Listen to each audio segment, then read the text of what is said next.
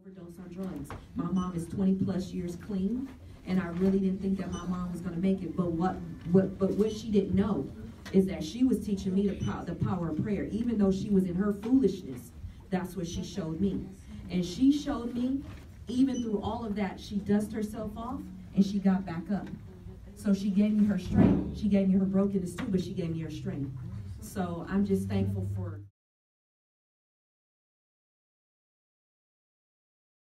So I'm just thankful for where I am today. And because of all those things and not giving up, it's brought me to this point today, and I'm still growing. But I'm ever so grateful. So thank you.